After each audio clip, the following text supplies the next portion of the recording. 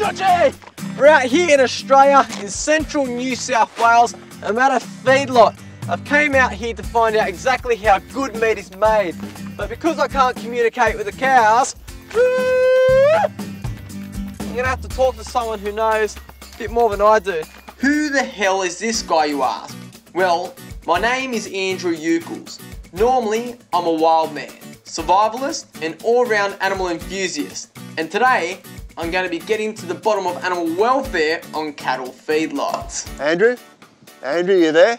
Georgie! Dr. Fisher! Hello. What are you doing down there? I'm looking for you. Well, you're lucky because today you've met a very intelligent man. And it's great to meet someone which is very knowledgeable as well. But today, we're going to be talking a little bit about animal welfare. Let me get down there. So animal welfare is a very broad subject, but what exactly does it mean out here on the feedlot? Well, I think animal welfare is important to ensure that the needs of the cattle are met. And we often talk about the 5 freedoms of animal welfare. First of those is freedom from hunger and thirst by provision of water and appropriate diet. So the housing component is obviously very important as well. So tell me, why is it so important for them to be so comfortable? Well, any animal needs a comfortable resting place, so one that is well drained and secure underfoot, sufficient space to lie down, and also we talk about thermal comfort. And so, for example, here today, if we actually have a look, it's warm day, it's hot. Where are the animals? Well, they're actually under the shade that's provided here in the feedlot for them. Hey Bessie, how you going? So what's the plan? What are we doing today? So we'll have you on the horse in the pens with the cattle, with Carly and Bush. Beautiful. And you'll be looking for any cattle that need to be removed from the pen that might be sick. Well, I haven't had much experience with horses, and particularly when I'm doing stuff on the ground. My feet are always on the ground, so it's a little bit different to be suspended 1.5 meters up in the air, but let's see how it goes. I'm excited. Riding a horse is a bit like riding a new car. You just got to get used to the clutch and the brake.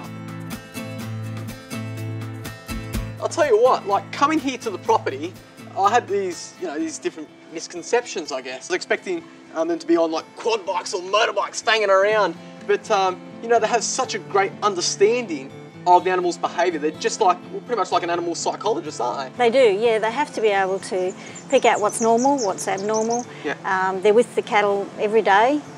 They get used to working with them in their environment. So, yeah, we certainly aren't lassoing them or fanging around on motorbikes, yeah.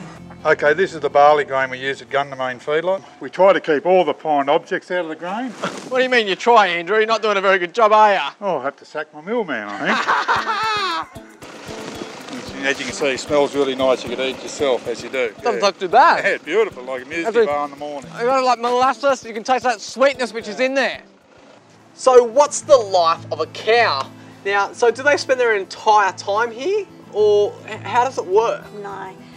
They spend most of their lives out in paddocks, and then they're brought into a feedlot. The cattle here stay here at most 100 days, and quite a number of these cattle are here only 60 or 70 days. So most of their lives are out in a paddock.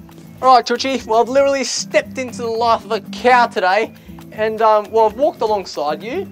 I've talked to your psychologist, I've talked to your doctor, and I've even ate your food. It's a pretty easy life being a cow, but there's this weird sort of frequency that I've been getting. Okay, and that's it. So pretty much what he wants you to do is he wants you to either subscribe or watch more videos. Now there's a lot of learning to be done, and I'll tell you what, I've learned a lot today. Hey, is that right, mate? Yes, it is. Yes, it is. Look at those little blue earrings you got. Hey. Well, I'll tell you what, I'm going to be going to the pub later on to have a couple of drinks because it's been a fun day, hasn't it? Yes, it has. You're resting your nose. Yep, you're definitely sick of me. Hey.